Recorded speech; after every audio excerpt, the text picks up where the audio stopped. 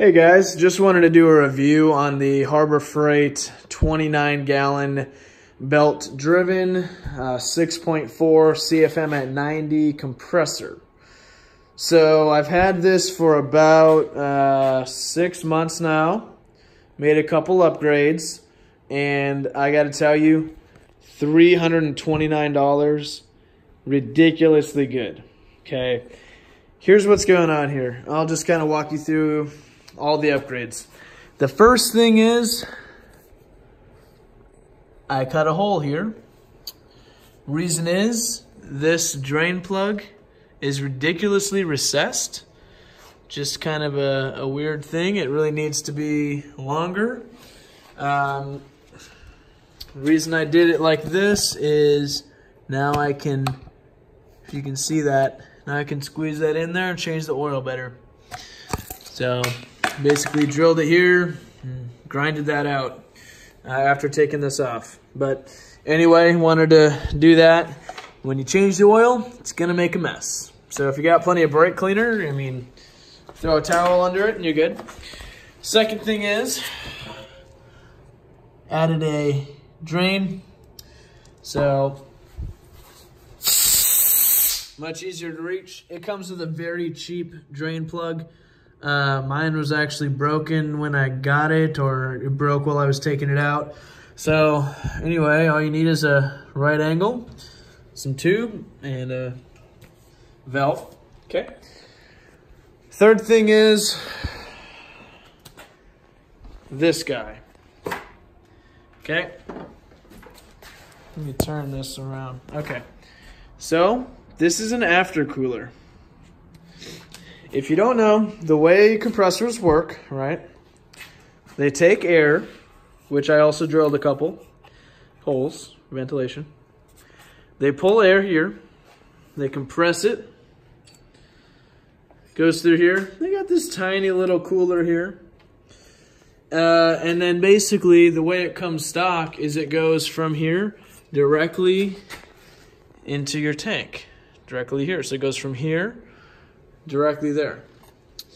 Now, if you measure this with an infrared thermometer, temperature gauge thermometer, it's about 300 degrees, okay?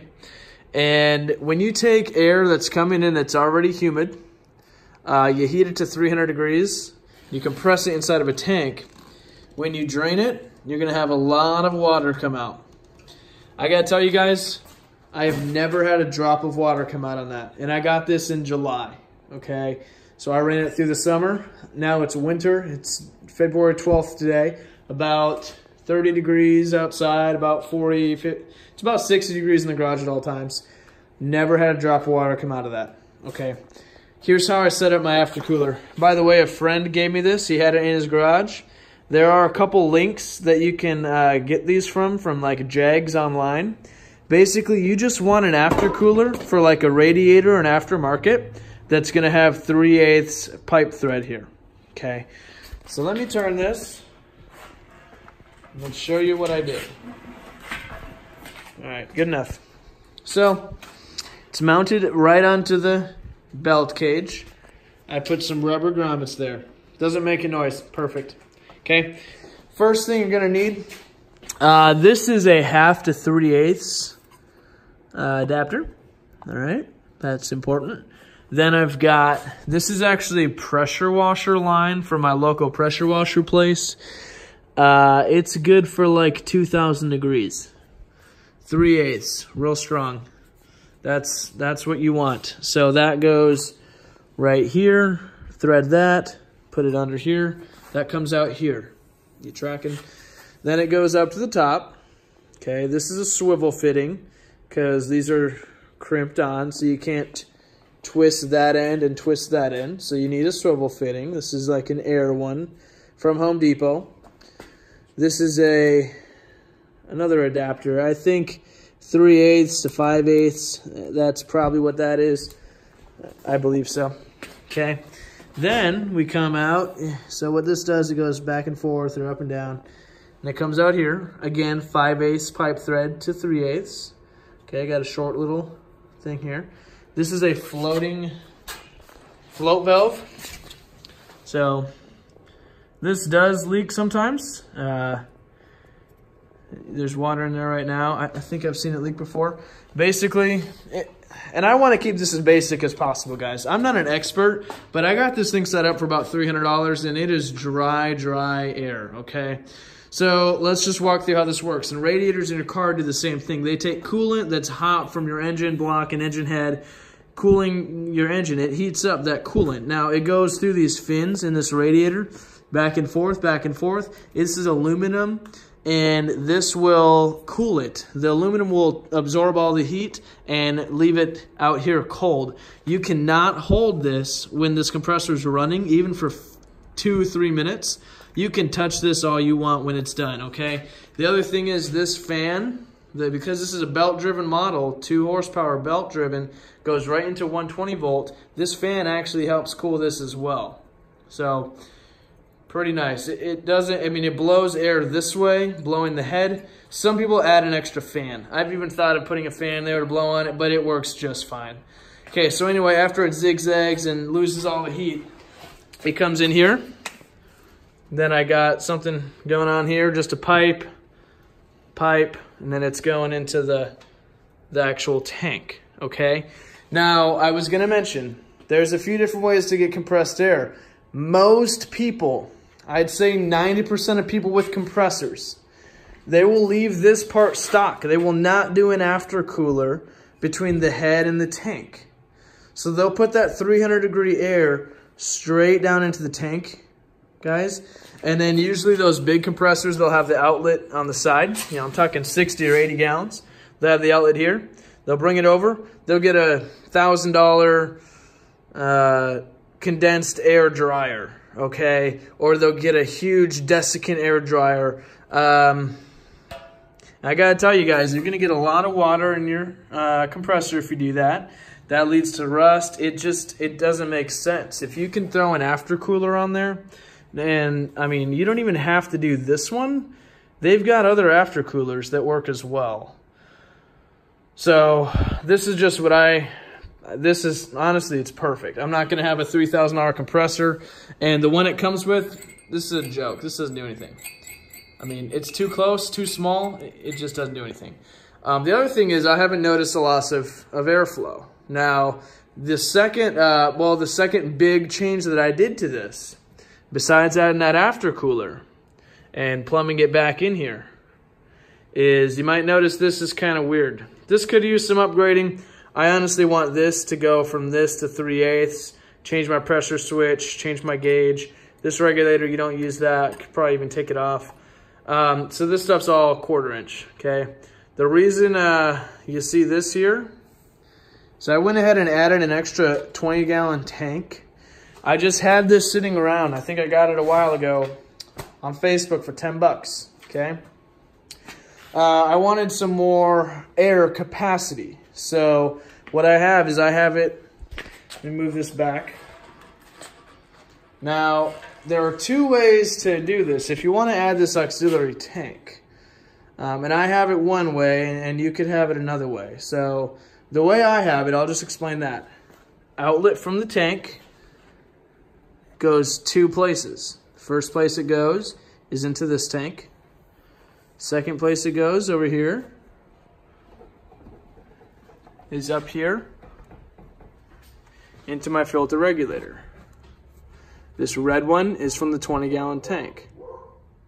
So what I did is I put both outlets going into that filter regulator, just so that I have maximum flow. If I had these a little more efficiently plumbed, I could just basically go just out of here, and I could cut this one off. So I could go from here to just 1 out. But I haven't done that. I might do that. This works fine. It's got a tiny little filter on that one. You know, don't really need that. This one I also have this extender, drain valve extender. Guys, these are easy. You don't need to be digging under there to open your drain. plumb them out. It's too simple not to. But anyway, moving forward. This fits perfectly right under my little makeshift bench. Once I get that back in there. Okay, there's that. These two ends go here. Okay, the tank's low, but when it's not, this is regulated to 100. It's a filter there. Harbor Freight. Okay, then from there, it's just going to my hose reel. Now, I wanted to do something. My garage is 18 by 20, 360 square feet. Here's how loud the compressor is.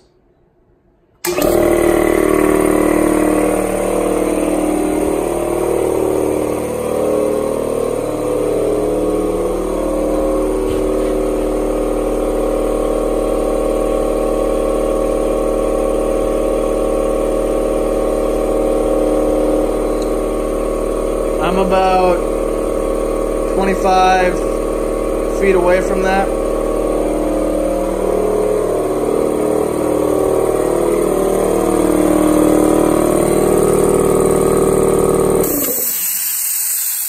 So, the one thing I will say is this release valve, it is longer because of all the air stuck in here. Okay, so it is longer, that's one thing. Now, as far as upgrades go, to get past this, and again, you may or may not want this tank. I've even seen people put two of these compressors together, two separate breakers powering them, have one outlet here, one outlet on the other tank, combining them really like this, okay, like a T or a Y connection basically, to one outlet, and then putting that on a reel. Now this is 6.4 CFM at 90. The other one would be 6.4 CFM at 90. If you combine those and put them to one flow, just like something like this, you're going to have 12.8 CFM under best situations. You're at least going to have 10. Okay, and you're going to have 60 gallons of storage for $660. I bought this for $330. So if you do need a lot of air, you don't have $1,500 for a Quincy or whatever, you can put two of them together. You can do a modified version of this, really just a Y connection, a T connection to put 2 to 1. Go ahead and filter that. You even want an aftercooler on both, you know, if you want to go overboard. I didn't want to deal with any water in my airlines, and like I said, I have never gotten water out of that. But as a secondary option, you could have two of them. I might, because also they're pretty low profile. I mean, if you got a space like this, pretty cool. But anyway, besides that, the only real upgrade I'd rather have is a Flexzilla, more flexible hose. So I've got this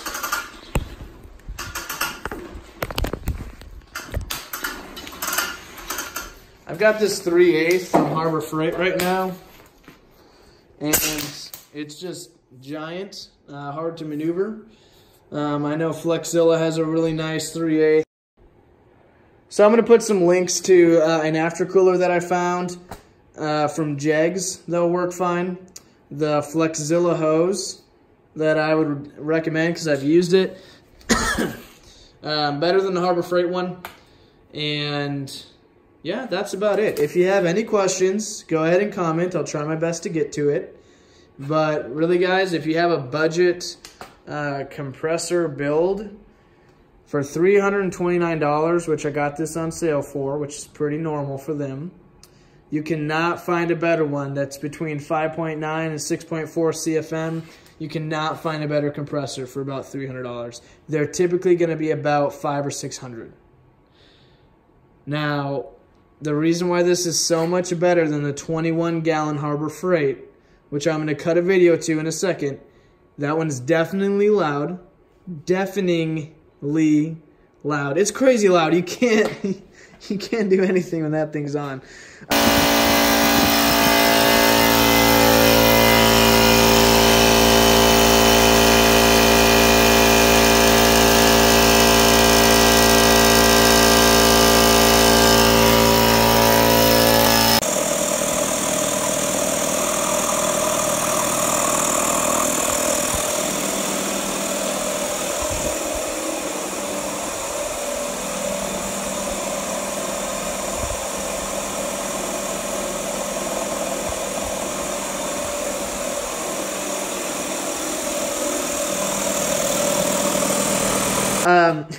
It's basically a disposable compressor. You think of those like $20 to $30 printers where you just buy one, it works for a couple months. That's basically what it is, because you can't really replace any of the parts in there. So if the piston inside seizes up, if the head gets warped, anything happens to it, you basically are lost, and it's $150. So unless you get the warranty and you want to keep replacing them for free, and the warranty is going to be like $50 anyway, so that's going to be $200. Don't get the 21 gallon. Get the 29 gallon. It's way quieter, it has way more flow. The 21 gallon, the cheap one, says it does like 4.7 CFM, and it says it's 2.5 horsepower, but I can tell you it's more like 4 CFM at 90, and it's more like 1.5 horsepower. It sucks. This belt-driven system is much more efficient, it's much quieter, and every piece here you can get replaced. If you need to buy just this, you can buy just that. If you need a new belt, if you need a new flywheel, if you need a new connection here out of the tank, anything, you can buy it. So I will say there's no better compressor for the money for $329. You can even get fancy and put 2 of them. 660 and over 12 CFM and 60 gallons of storage, guys, is unbeatable. Again, if you buy one 60 gallon, you're going to take up that much space. It's going to be at least $800-900 for anything decent. And yeah, that's really it. I mean, there's nothing wrong with those big ones. It's just, this is good and it works great. So I run air tools on this. I've run paint guns on it, pneumatic polishers, so much stuff. So that's really why I wanted to make this video. Is I researched for quite a while to find what aftercooler I could use, and then a friend had one to find how to do this, so I didn't get this sopping wet air, you know, where I'm having to drain this all the time. But now that I added the aftercooler, it does not ever, you know, drain any water. Before I added the aftercooler, yeah, if I wanted to fill this thing up, and again, that was in July, August, before I added it. I think I had it for like 2 weeks before I finalized that. But yeah, it sprayed water all over the place. So it's, you know, it is a huge improvement. But anyway, I didn't want to make this too long. Again, I'll try and post some links, but I highly recommend the compressor. I highly recommend go ahead and modding it up. But even just stock, it's fine. Just know you're going to have some air or some moisture. So yeah, that's it. Sorry to take longer. Try to do this as fast as possible, but it is a lot of information. Again, I will be upgrading this a little bit. This is kind of ugly, so don't even mention that. You know, this all needs, you know, organized, fixed up, and then I do want a better hose rather than the Harbor Freight because, I don't know, I just want a Flexilla hose. It's much more flexible and higher quality. Other than that, aftercooler works great. Compressor's fantastic. I love it.